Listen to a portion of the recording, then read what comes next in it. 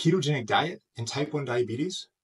I'm excited to share new data from our group looking at the longest confirmed longitudinal data of the ketogenic diet and type 1 diabetes, looking at clinical efficacy and potential safety and risk of a ketogenic diet. What did we look at? Well, first, this is a very, very unique report, very, very unique longitudinal data, as we were actually able to observe changes of macronutrient-specific effects as body composition, physical activity, caloric intake were all controlled over the 10-year period, including confirmed elevations of ketone bodies, confirming time on diet.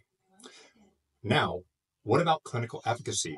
Well, we observed that over a 10-year period, the patient had a median HbA1c of 5.5% with a continuous glucose monitoring median value of 98 milligrams per deciliter with a standard deviation of 23 milligrams per deciliter. Exceptional tight glycemic control and termed normal glycemia, observed in less than 1% of patients.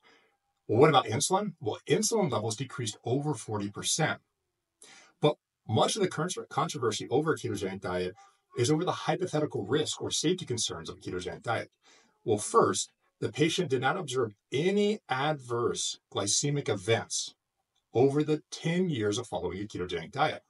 When looking at thyroid function and renal function, there were no changes despite 10 years of aging and having type 1 diabetes over a decade. But what about bone mineral density? It is often shown in very short-term studies that there might be risks to bone mineral density by following a ketogenic diet. But despite 10 years of aging and having type 1 diabetes, bone mineral density did not change. What about plasma lipids? Well, HDL and triglycerides did not change, but LDL did go up, as would be expected with a ketogenic diet based on prior literature.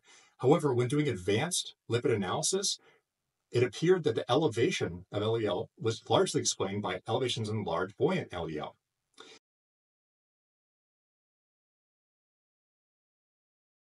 So when looking at this very unique data, controlled data of 10-year longitudinal data in the context of type 1 diabetes following a ketogenic diet, it appeared to demonstrate profound clinical therapeutic potential.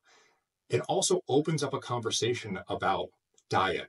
What is the impact or the potential therapeutic utility of diet, particularly these diets such as ketogenic diets for type 1 diabetes and beyond?